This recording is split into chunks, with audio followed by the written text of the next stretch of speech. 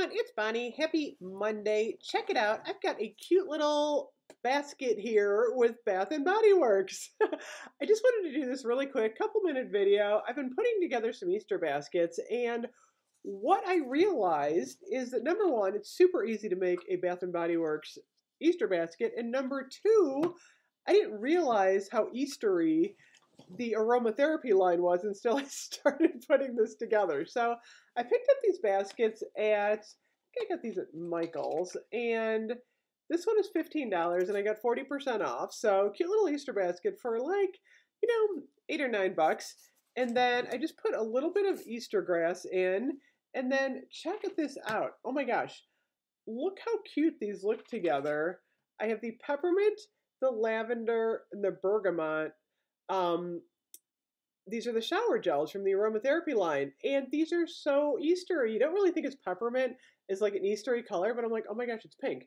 And then what I put in here was a purple. This is the Tahiti lily and pink lily and bamboo, a little energy spray, and then the pink energy in the glass bottle. So I'm like, I was really surprised at how pretty and Eastery this actually all came together. Like I said, it didn't occur to me that these colors were so perfect until I started putting it together. And then I also got, for $2, this cute little Easter egg ribbon, which I tied around the aromatherapy. So that was, super easy, cute Easter basket from Bath & Body Works there. And then I also did this one, and I think I almost like this one better. I can't decide. Look how pretty this is. I wasn't sure when I bought this basket.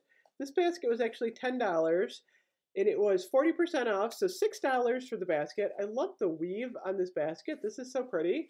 And then I put my Easter candle in here, which actually from Bath & Body Works smells like chocolate. Oh my gosh, that's so good.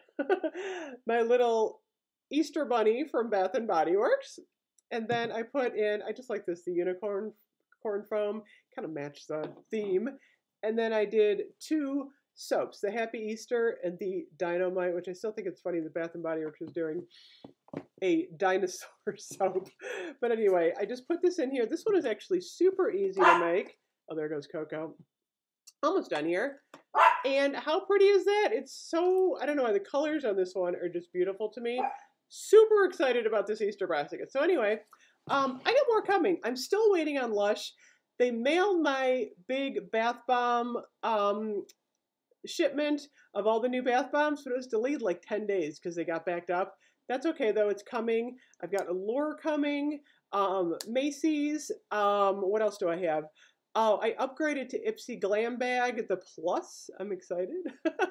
I got that coming, and Bath & Body Works, in about 7 or 8 days, we've got the Gingham collection. Oh, and a Mother's Day tote. I'll be getting the Mother's Day tote. So I feel like I've been kind of slow here with my videos, but there hasn't been a lot new going on. So anyway, if you want to make a Bath & Body Works Easter basket, super easy to do. Anyone can do one of these.